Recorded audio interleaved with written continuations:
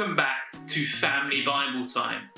This week our quiz is on the Great Commission, which is the story we did last week. Question number 1 is, how many disciples was Jesus talking to?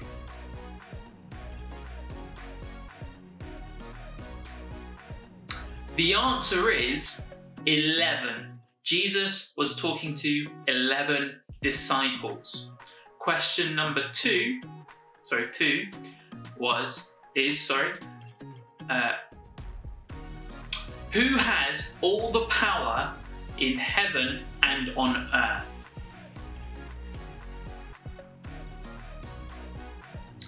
Jesus states he has all the power in heaven and on earth. Question number 3. What were the 3 commands Jesus gave to the disciples? He told them to go and make disciples, baptize them, and teach them. So, make disciples, baptize them, and teach them. Question number 4 is, who were they to baptize them in the name of?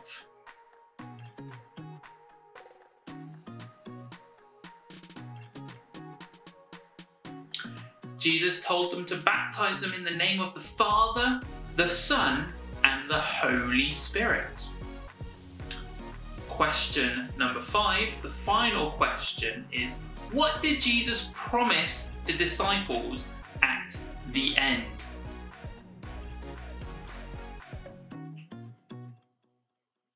He promised them that he would be with them forever until the end of the world.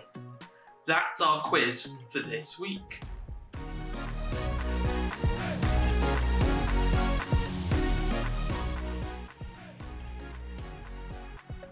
So it's now time for the story. The story this week is from Acts 1 to 11.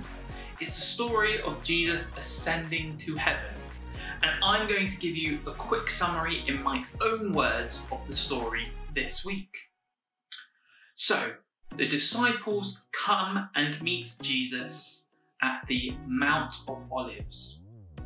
And Jesus is seeing them for the last time. He has told them to go and make disciples, baptizing them and teaching them. He's now giving them his last words.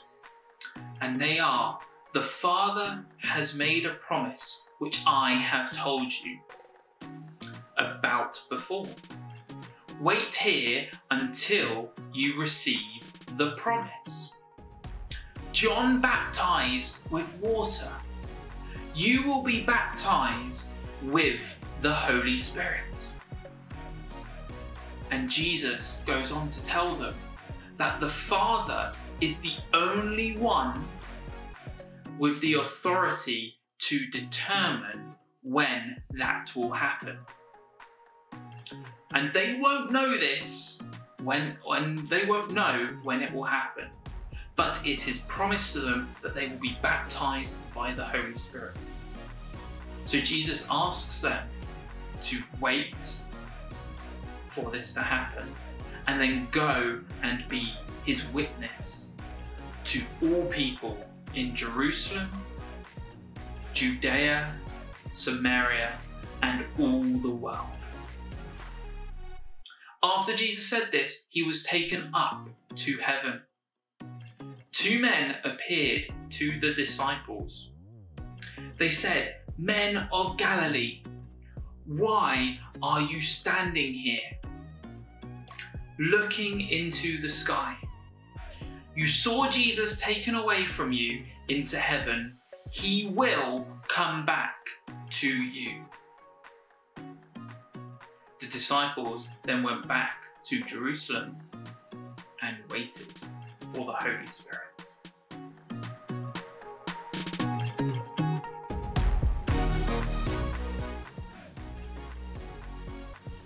So here we have Jesus' final words to the disciples, they aren't too similar. They're not that different from the Great Commission. Because here, Jesus is telling them that they will be his witness, or they are to go and tell people about him and make disciples in Jerusalem, Judea, Samaria, and all the world. But before that happens, they are to wait for the Holy Spirit. And only the Father knows when the Holy Spirit will come. So, the understanding we can take from this is that God promises us that the Holy Spirit will be there for us. And the Holy Spirit will come and meet with us. And we'll explore what that looks like in the coming weeks as we do Pentecost next week. But the ultimate challenge for the disciples is to go and be Jesus' witness and tell people about him in not only their own area, but to Judea, Samaria, and all the world. So the challenge for us then is to think about, what is our Jerusalem? Because Jerusalem for the disciples is their home area, the people they know, the people that they live, the culture that they are part of. The next two places, Judea and Samaria, are the surrounding areas of Jerusalem. And so for us, the challenge here is, what are our surrounding areas? So first we have the place we know, the place we live, where we go to do things. Then we have our surrounding areas. It might be a neighbouring city, it might be a neighbouring country. The next thing to think about is, what is the end of the world for us? Or what's the rest of the world for us? Well, simply put, it's the rest of the world. So the challenge we can take away, and the thing that we can think about, is, what are we doing to be Jesus' witness in our own area, in our neighbouring areas, and in the rest of the world?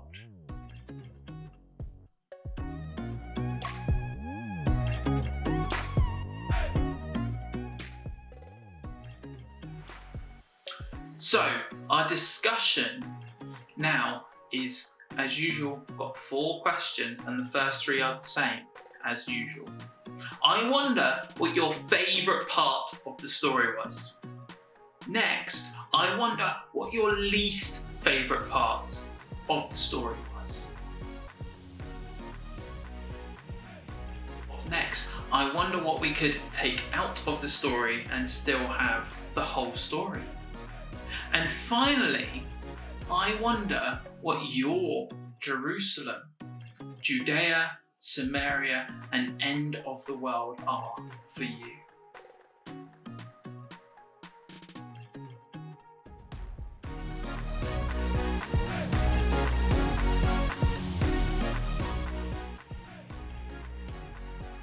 So this week we have a prayer activity that involves a breathing meditation. So I want you to find somewhere that you can sit down. You can close your eyes and plant your feet firmly on the ground. You can breathe in and count to 4, and breathe out and count to 4. Just like this.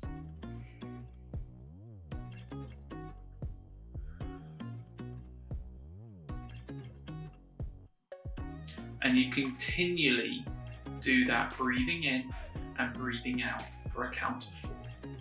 With your eyes closed, and you ask God to come into the room. You ask the Holy Spirit to come into the room. And you remind yourself by stating, God loves me. God loves me. Remind yourself of that truth. And then you sit and wait in the silence while still breathing in and out, counting to 4. And you wait and see what God has to say to you. Then when you're finished, you say thank you to God, and you bring yourself back into the room as to where you are. You open your eyes and you just say a prayer for someone in your family. And that will be our prayer activity for this week.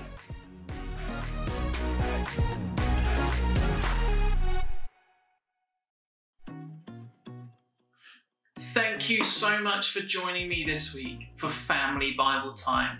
I really hope that you enjoyed today. And I hope that you do think about the challenge of where is your Jerusalem? Judea, Samaria, and ends of the earth. And that's the challenge this week. Thank you for joining me. Bye-bye.